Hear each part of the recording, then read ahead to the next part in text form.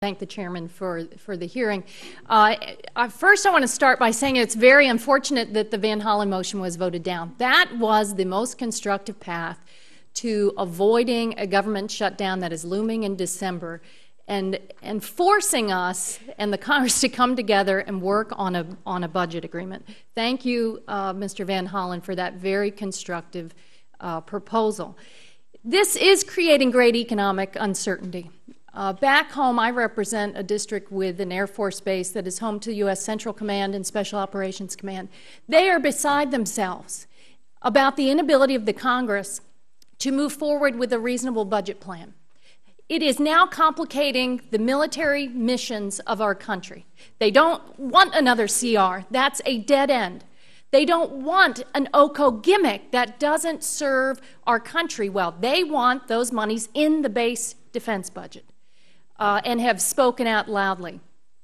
And then on the domestic side, our medical researchers, transportation and infrastructure, all of those important jobs that help lift America are also being undercut by the uncertainty created here in the Congress.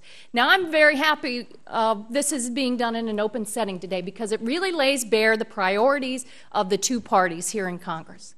The Democratic priority is to address the budget uncertainty, come together, work out a plan to move forward and avoid the government shutdown. The Republican priority, however, is to continue to attack women's health care and intimidate Planned Parenthood, nonprofit clinics, and the women that go there for their health services. This witch hunt continues, and it's not serving the interest of our great country. It's beneath the dignity of this Congress. Because what is going to happen when we come back after next week? There is a new Benghazi-like select committee to continue this witch hunt. I mean, this is really an all-time low. There's been an attack on women's health now for decades. But now the all-time low is what happened this summer with these manufactured YouTube videos now becoming the basis of public policy in America. While all the investigations done here in the Congress and in states across the country have demonstrated no wrongdoing whatsoever, so we're going to waste taxpayer funds and important time on this witch hunt. I think it's very unfortunate.